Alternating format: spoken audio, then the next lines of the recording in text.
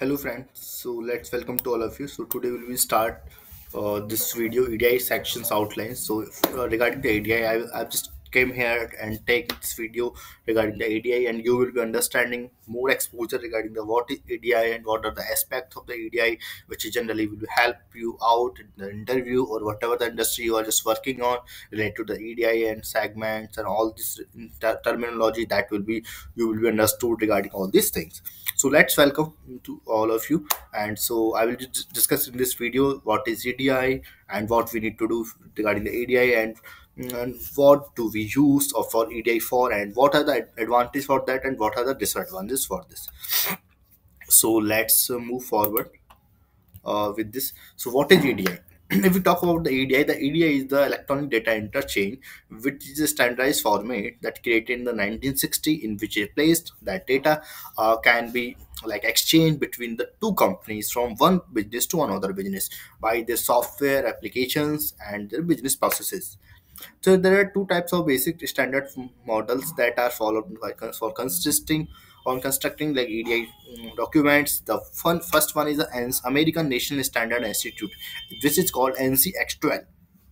That is the one structure, and second is the electronic data interchange for administration, commerce, and transport, which is called EDI fact. These are the two formats which generally are using, and most of the industry are working on these two formats. So if we talk about the what is an EDI document, so if how you can just identify what is the EDI document, how you can just get to know that some exposure regarding the EDI information. An EDI document is a plain text file which is generally represented in the standard transaction set. Like if you will talk about like from 834 transaction set, 850 purchase order, 855 purchase order acknowledgement. Most of the transactions that are generally using in the industry, and like as 204 and 3050 bill of lading, all the multiple information can be included by their form of segment, and this is the called numbered format. That is called EDI document. We will be seeing this latest like files. And so next slide is what is the EDI transaction sets. If we talk about, someone will ask you in in the interview, if you are just preparing for an interview or just working on any industry, suppose you are just as a fresh and just getting the training for just want to get exposure regarding the transaction side, then you can be easily understand in this video that I will be talking about the EDI transaction side. The transaction side is a format, mm, a EDI document that can be gets the information and with the elements and with the segment as well, like where we can know how it should looks like. The set were developed by NC, actually ASC, Aggregated Standard Committee X12, based on that industry seems to be neat. The new version of the transaction set are frequently released Y2K. As of one by 1994, there were 187 transaction sets, and in the 1995 there were around 250 transaction sites are present. So totally we talk about there are multiple around like 275 transactions that are available in the industry. Most of the company or industry are using that format. So if we talk about the layout of the transaction set of EDI transmission, how we can just transmit the data, and in the transaction set how we can looks like the information, how they can just define that format. So you will be seeing in this screen. So if we talk about ISA, this is the communication portal, and ISA information from ISA interchange header is called interchange header, and GS segment this is called the group header, and ST segment this is called the transaction sets header. Okay, so these are the headers started from here, uh, and and this will be ending like as a for ST like transaction header, that will be going to end as a transaction trailer, and for GS is starting as a group header, then it will be going to end as a GE group trailer. And if ISA has been started like as a ISA interchange header, and it will be going to end as IEA interchange trailer. These are the group communication protocols which we can define a format. Under this information ST to SE, we can see the multiple information which is group is standing, that those information which they required.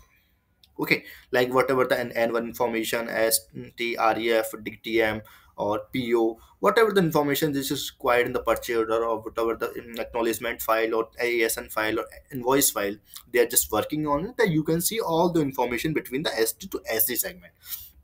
Okay, so if we talk about next slide, so these are the functional group, we can see ISA, ST, and GS. So you can see information and transaction structure. So this is the transaction structure from ST to SC. I've just already told you about that. These are the header segment, detail segment, and summary segment. You can see the information under these ST and SV between this. So this is the sample bill of lading transaction.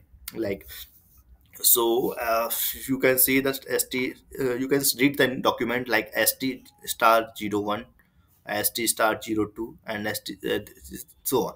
So okay, so st, this is the transaction set document, this is 204 document, and we can see the information like st 01, 02. And if we talk about the b2, and between the two asterisk sign, we can see the like value or reach whatever they are using. Okay, so all this information, like in the annual segment, we can see the bill of city, whatever the city information, what the address they just required, and so on. So okay, so these are the looks like the format of the EDI. You can read about that document, whatever this you are just working on, you can see, and you can just get the exposure regarding this. So let's move on. So everyone is like, this is a segment, you know everyone, like for the ISA segment, ST segment, B2 segment, N1, N2, and G6 SE. So all these are the information which is included by the segment, and the segment which is included in a group, that is called the composite element. Suppose if you are just giving an interview, or someone interviewer will ask you to, like, what is a composite element, then you can just give an example, like as an answer, that those are the elements which is contain more than two elements, or like just gathering as information in a group, that is called the composite element. Okay, so if like, let's move on. Standard data types. So these are the data types, like we can see an alphanumeric and R real for that is contain the information from 0 to 9, and numeric ID, and sexual identifier, DT format, that we call for the date time. Okay, and this is the version of the EDI 4010, and most of the version, recently version, this is working on the 5010. And time for HH, I'm in military, like 24 hours clock for the time format which is available. So what do you need for just, you are just getting the information, just you want to work on EDI technology? A computer should be there, and a data source, then and transaction sets, and translation mapping of software. That is generally most of the important thing, that is the mapping software which you require. Communication software, communication hardware, modems, and optionally an EDI WAN, which is value-added network, that is generally used for the protocols which you are just working on. Is if you are sending any file via the internet or via the HTTP, so you need to just require this of like, so WAN or whatever the AS2, whatever the like protocols you are just working to sending in secure file by from one company sender to receiver, and unique identifier, trading partner, TPA, and TP38. So most of the thing, like this is the example. In the slide, you will understand example of EDA scenario, how we can just segregate, how we can just define and sending the data through over on the internet and from one company to another company. So first is the sender machine. You can see here the sender machine, and this is going to EDI document from via the WAN, value added network, and this WAN is generating, sending the EDI document to client machine, and from one X layer data to raw data into DB.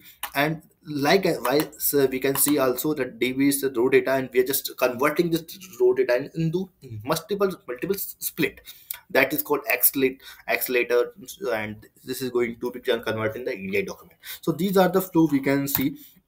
And acknowledging a transition, like suppose sender has sent any document, then via to the client, and then client will get that document, and he just want to acknowledge the ND7 document, then he will be reversing back to that information via the WAN or AS2. If he is working on for MD and message disposition notification, that will be give him to the sender as a response of the acknowledgement that EDI document has been transmitted to the receiver and successfully.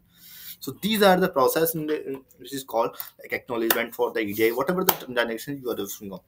working on. So what do we use for EDI? Creating hardware independent standard for the exchanging information, and second one is the eliminate paper transaction. Like it's really helpful eliminate the re-entry of data and speed of business transaction. So well, that's why the multiple company are using the it. Subset of ASC extra. So for paper industry and chemical industry, warehouse industry, transportation industry, and retail industry, and grocery industry. So multiple and rest of the industry also using the NFC external structure, because this is generally famous and most of the uh, industry are working, because this will be reducing the paperwork and will be efficient to work and reliable on the internet. And so some of the transactions that you can see on my screen, and the 100 insurance plan description, and address list. And if you talk about multiple transactions that you can see, and you can get the information. If you want to just note it down, you can note it. And if you will be working, like, you can just get multiple transactions that are available in this industry. And so I will just show you only some of the transactions which is like generally available on the internet. And you can also get exposure if you're just working in an industry, and if you want to just working on whatever the transactions that you can see. Okay, so if we talk about the advances, this is the most more large final part. And what is the advances? The interviewer can be asked to you this question. So in a proven method, like for exchanging information, we generally use to efficient way for, and there are the standard in place of most popular business transactions, and saved money for and time over the paper transaction. So that is the final and most important advantage for that. So multiple companies are using the EDI things, and so it would be like very helpful, and sending the data over on the internet level by the secured and knowing with the encryption as well. With the disadvantages, it is very costly, and middle like in technology vans using, and no human readable standard are broken even within the document which defines them, and no flexibility for them. For different companies in the same vertical markets, and virgin exchange are not easily handled. So these are the things. So thank you so much, guys. If you like my video, please like and subscribe this channel. Thank you.